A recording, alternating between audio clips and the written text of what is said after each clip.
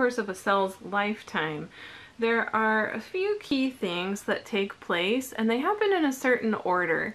And this series of events is called the cell cycle. Most of the cell cycle consists of interphase. Interphase is essentially while the cell is just kind of going about its normal business.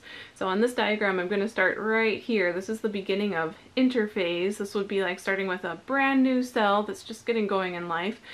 So first thing that takes place is that cell would undergo some growth. It's going to grow larger. This first part of interphase is called G1. The G stands for gap. This is considered a gap phase. So there's some cell growth that takes place, and then after a while the cell would go into the S phase. This is still part of interphase, and during the S phase, S stands for synthesis. This is where DNA synthesis takes place. So all of the chromosomes would get copied during this point in time, during the S phase, and then the cell continues on, and there's another gap phase, G2. So more cell growth takes place, and then finally at this point, this would be where the cell is actually ready to divide. And after this line right here, this is the end of interphase. After this would come the division phase, and that's called the mitotic phase. So two things, we're going to walk through the details of these. Mitosis, which is division of the nucleus and its contents, followed by cytokinesis. This is division of the cytoplasm and its contents. And once those two things are complete, what we end up with are two what are called daughter cells. We started with one parent cell, and we've now ended up with two daughter cells. So let's go ahead and focus in on the mitotic phase. So where are we at here? Okay, the cell has already synthesized copies of all of its DNA. Now we're ready to partition that, divide it into two daughter cells. So let's take a look at the details of mitosis. During mitosis, there are some key things that take place. Mitosis always has these same steps, and they always happen in the same order. So at the very beginning of mitosis, we have what's called prophase. Pro means before or in front of, so this is the first phase. And during prophase, there are a couple of key things that happen. For one, the nuclear envelope breaks down. And it makes sense, that has to happen. If we're going to pull these sets of chromosomes apart into two different regions, we have to get rid of that nuclear envelope to be able to move things around. So the nuclear envelope breaks down.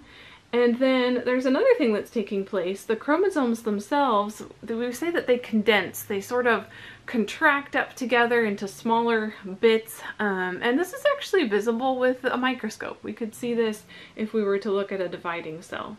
There are also some special fibers in the cell that they're called spindle fibers. These are ultimately going to attach to the chromosomes and help to pull them to where they need to be. So those fibers start to form. And those fibers are organized by something called the centrosome. This was a structure inside of the cell you might remember from when we looked at all the organelles. Okay, so really key things I'd particularly like you to know is that the nuclear envelope breaks down, the chromosomes condense. In prometaphase, the process continues. So those spindle fibers that we mentioned before, those spindle fibers are going to reach out and attach to the chromosomes. They're going to attach right at, there's sort of like a handle near the middle of the chromosome that's been duplicated, and that's where the mitotic spindle is going to attach. We can see the spindle forming down here in this picture. This picture has the DNA stained in blue, and then the microtubules of the mitotic spindle, they're stained in green. So you can kind of see actually that the spindle fibers are reaching out kind of towards the center and starting to make connections with the DNA. In metaphase, the M, think middle. In metaphase, what happens is all of the chromosomes line up at the middle of the cell. So you can see them in the schematic. The chromosomes are in red and they're all lined up at the middle, and it's the spindle fibers that have helped to push them there. Next step is anaphase. During anaphase, the duplicated chromosomes get separated. So remember, each duplicated chromosome consists of 2 sister chromatids, and what's going to happen during anaphase is those sister chromatids get pulled apart from each other. So you can see again in the schematic here, one sister chromatid heads to the left, the other one heads to the right, and it's the mitotic spindle that's pulling them apart from each other.